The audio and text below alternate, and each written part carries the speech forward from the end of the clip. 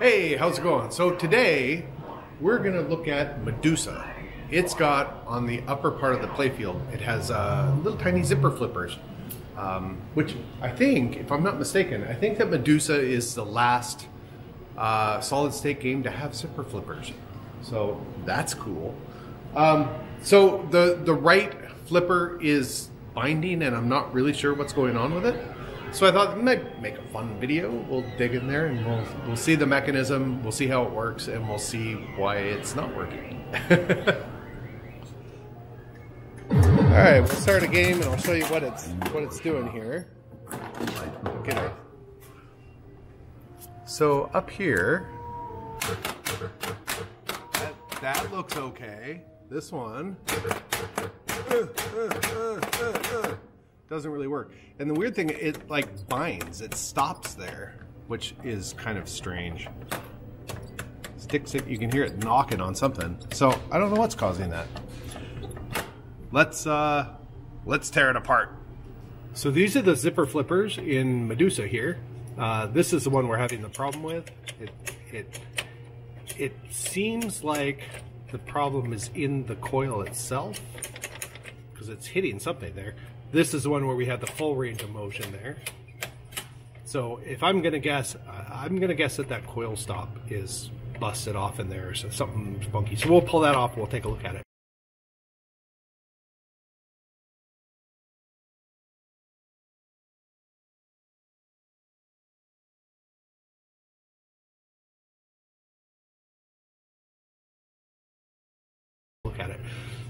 But this is how this mechanism, how these zipper flippers work. So the flipper post that goes up is here and here. So they go together. There's a big solenoid right down here. And when it fires, when that solenoid fires, it pulls this in. This little catch right here locks it in place. These two come together. And then when your zipper flipper session is over, this little solenoid here fires, pulls this back, and they go back apart. That's how that mechanism works. It's not bad. All right, let's tear this apart and see what's going on with that guy. So I got to putting the video together and I forgot to add this one little thing that I wanted to add. I don't usually ask people to subscribe and to like the videos. I figure you're gonna do that if you want to. But we're really close to hitting the 3,000 subscriber mark, which is kind of fun because, you know, it's just my little channel that I'm doing things on and making the little videos on fixing the stuff. So it's kind of fun to get to that point. So if you haven't subscribed yet and you want to help the channel out, hitting subscribe, let's push it over the 3,000 mark. That'd be kind of fun, yeah? 3! Okay, anyway, back to whatever I was doing. Okay, I got the coil off of it. The coil is actually fine. There's no problems there. I thought it might be the coil stop, but this actually looks perfectly normal. So I'm like, okay, what could possibly be going on with this? Now look at how low this is. I didn't notice it from this angle, but when I got to the other side of the machine, I figured it out. So look at this one where it sits. At its resting place, it sits up against this. This has gotten kind of out of whack and it doesn't go all the way up. So really the only problem with this is it's sort of shifted over time or it was maladjusted at some point. I don't know. It was working, but it looks like all I need to do is just actually readjust where this sits. So this needs to go all the way back up to hit this little section, this little stop right here. These are so long and I'm going to have to look at it and see if these are the right flipper parts on here. Everything else in this machine is the linear type actuator guy for flippers, this thing. So I don't know if it's supposed to have something like that. It actually looks like it has a screw hole here and here. I'm just gonna have to look that up. This might not be the right part, but these parts work fine. This side works fine. This side was working fine. We just need to fix it. So all we need to do is adjust this little guy right there and then we'll put it back together again. But these shafts are so long, what's going on is when it's sitting in this position, it only has this range of movement before it comes down and hits that coil stop, which sits right about there. so you don't have a whole lot of room to move. All right, I'm gonna put the coil back on and then we'll adjust this. I just spent 5 minutes looking for my stupid screwdriver. It was in here. I set it right there next to the screws and the and the coil stop. Where the hell is my screwdriver? It's here. Come on, it's a game of Where's Waldo. Where's Waldo?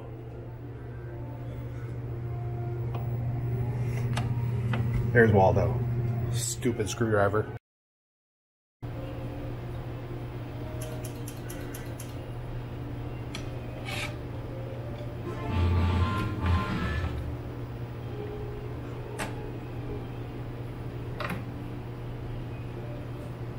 This is a little free floating right there.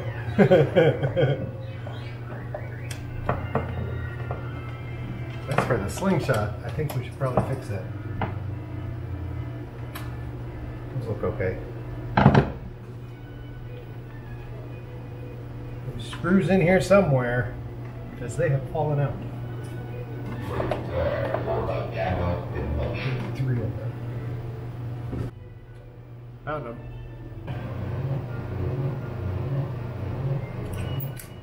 Oh, dropped it.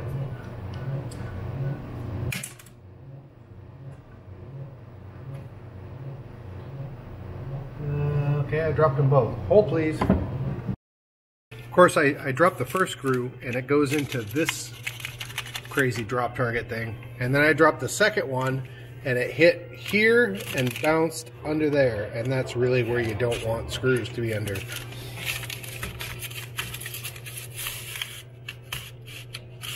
Where are you, little screw?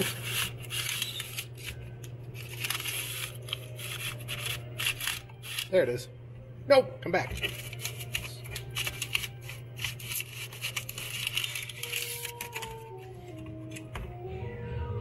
Great. Let's try that again.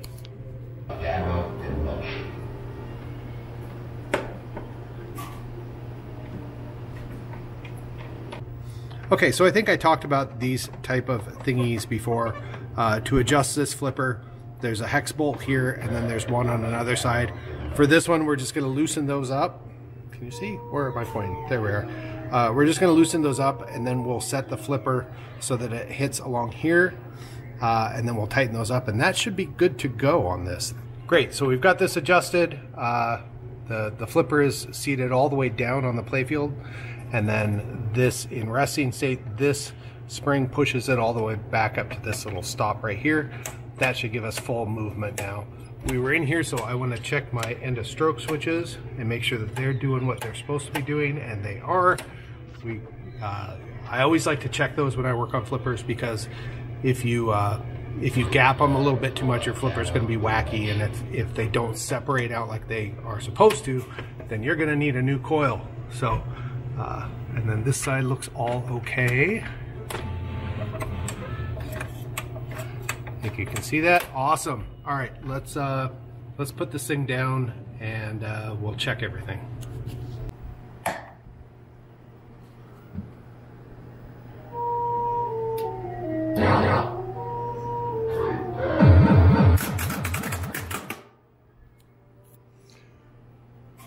I love these drop targets on this game.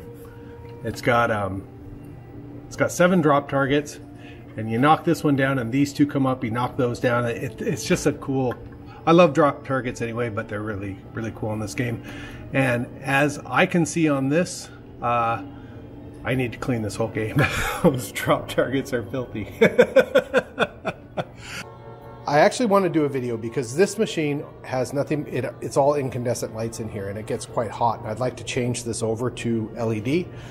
I want to do, there's a couple LEDs up here, but for the most part it's all incandescent. So I would like to do a video where I can see what the draw on this game is using incandescence, and we'll convert it over to LCD, and then we'll see what kind of wattage draw it has after that. I think that would be really interesting to do. I've always wanted to do it, but there's an especially large amount of lights in this. I probably will not do those up there just because when we put LEDs in there, they won't have kind of that fluid motion. So I'll leave those in place. But all of the ones in here, I think I'll do all up in LED. All right, enough talk. Let's see if we fixed our problem. Flipper, flipper. Good. Okay. So much better.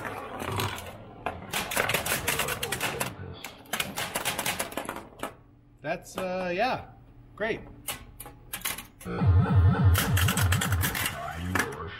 Yeah, see, watch this drop. Watch what these do. Down, down, then 3, then 4, 5, 6, and then all 7 of them. And as you do that, this little bar builds and builds and builds.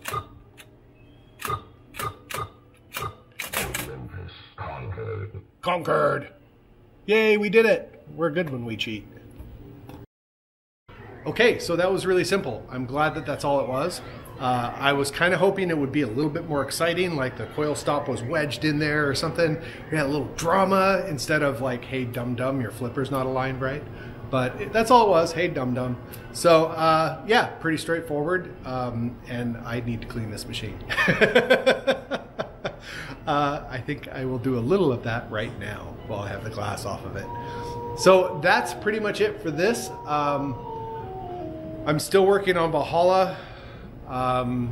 American Pinball got back to me and they said that they're pretty sure that if you have any of those flaky optos up in the boat, it's going to cause the problems that we're seeing. So I'm getting new optos in, and when I get those in, we'll swap those out. I did look at the opto board and it did not appear to be that. So everything looked fine, everything tested fine on that. It's a pretty straightforward, just sort of a matrix input board. There's nothing complex to it. And the guy at American Pinball actually said, yeah, it's probably not the opto board either. So we'll dig into that. And then Roadshow is offline right now. Roadshow. Because I swapped out the eyeball, or the eyelids in red. And I need to do the ones in Ted, but then I noticed that the little bulldozer thing in front of Ted's mug wasn't registering right. And I opened it up and I looked in there and there was just a spring kind of hanging there. So I need to take Ted's head all apart anyway, and I'm gonna do a video on that because it's going to take a little bit more than working on red to get into Ted. So we'll show that. We'll pull his head off.